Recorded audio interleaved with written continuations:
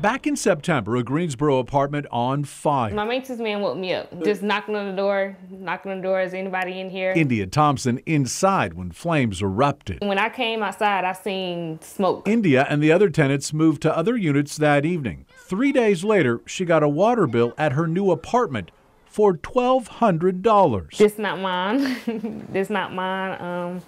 I'm not paying that. We got to get this fixed. Endea calling the city. I mean, this must be a mistake, right? A $1,200 water bill. That was, no, ridiculous.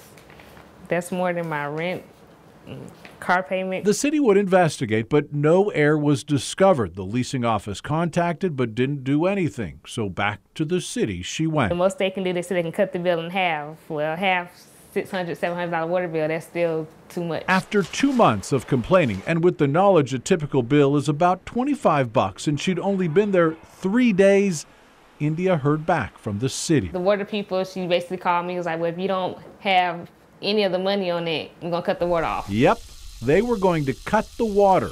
Endea reaching out to her dad, the water company moving forward. I came home and my water was cut off. With no other options, Endea sent $700 to the city. 2 days later, the water back on. An expensive proposition fueling one more phone call. So then my dad, like one of his coworkers, I contact the news, so that's what I did. Our volunteers again reaching out to the city. I spoke with the director who assured me he would look into the issue.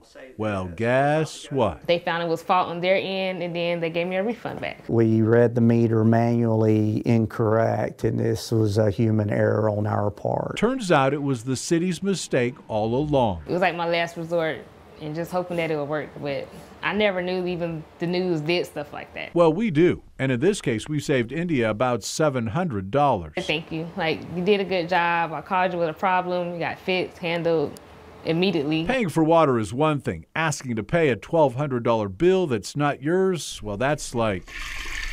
And no one wants to do that.